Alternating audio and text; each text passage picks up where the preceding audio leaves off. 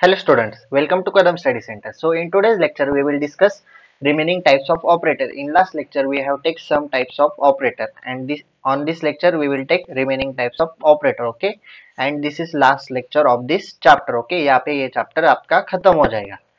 Okay, so let's start. Okay, so next operator is conditional operator.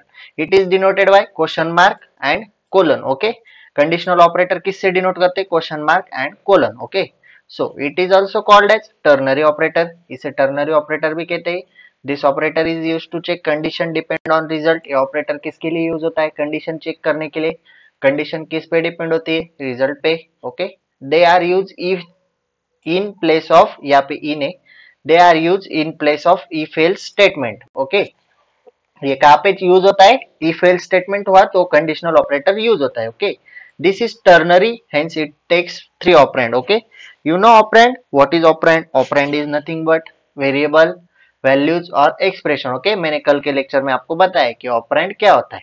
Okay, so conditional operator is ternary operator, so it takes three operand. Okay, then syntax of this conditional operator is expression 1 question mark, expression 2 colon, expression 3. Okay, syntax is nothing but grammar or rules. Okay, so rules for writing this conditional operator is expression 1 question mark, expression 2 colon, expression 3. Okay, if expression 1 is true then expression 2 is executed, otherwise expression 3 is executed. अगर expression 1 true हुआ तो ये expression 2 execute होता है, otherwise अगर expression 1 false हुआ तो expression 3 execute होता है. For example, a is equal to 10, b is equal to 20, then we will find that max is equal to a greater than b question mark a colon b.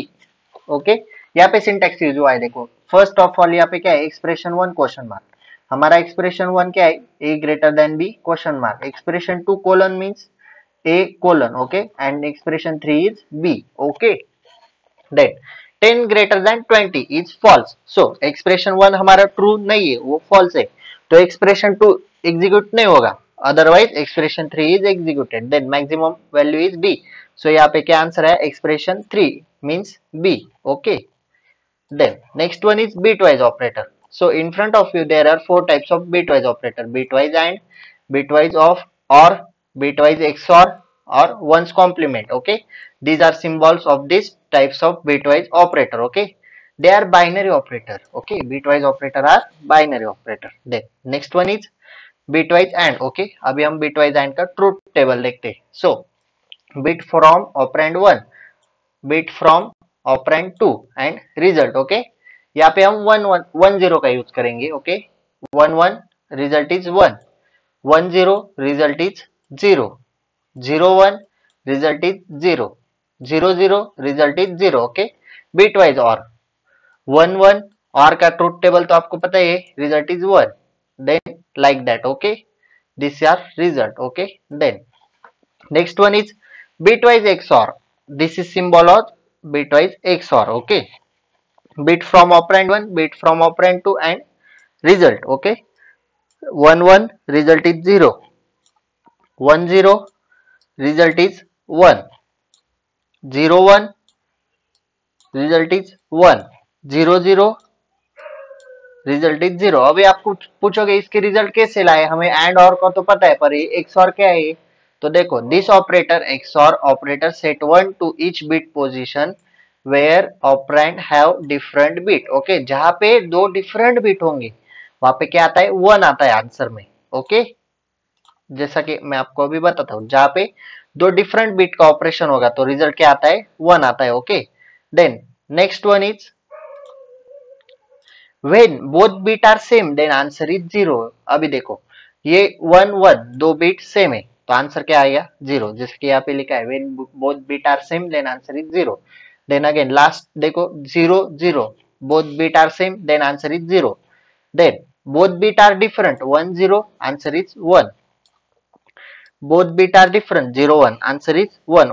Okay, आपको यही याद रखना है कि अगर bit different हुए तो answer 1 आता है और अगर बिट सेम हुए तो आंसर 0 आता है. Okay, okay, next one is question difference between logical and और एंड बिटवाइज एंड और. अभी लॉजिकल एंड और हमने लास्ट लेक्चर में देखा था. ये देखो, लॉजिकल ऑपरेटर के बारे में हमने पढ़ा है उसका, और बिटवाइज एंड और, लॉजिकल एंड और एंड बिटवाइज एंड और, इसका हमें क्या देखना है, डिफरेंस देखना है। ओके, ये क्वेश्चन आपके एग्जाम में 3 या 4 मार्क्स के लिए आएगा, तो हम अभी इसका डिफरेंस देखते हैं। लॉजिकल एंड और एंड बिटवाइज एंड और। Okay, logical and denoted by and symbol. Logical and कैसे डिनोट होता है, डबल एंड से, और बिटवाइज एंड कैसे डिनोट होता है, सिंगल एंड से।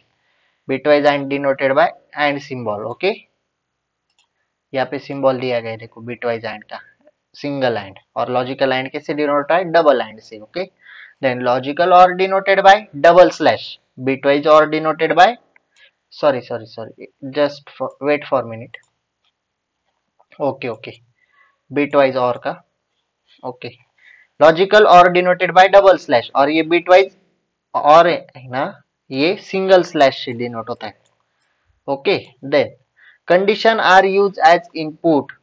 ओके, लॉजिकल एंड और में क्या होता है, कंडीशन यूज किए जाते हैं इनपुट के लिए, और बिटवाइज में क्या होता है, bit from operand use as input. Okay, than logical में क्या होता है, आउटपुट इज ट्रू और फॉल्स, और बिटवाइज में क्या होता है, आउटपुट इज 1 और 0। Okay okay, so this is end of chapter. यहाँ पे हमारा ये चैप्टर खत्म हुआ है।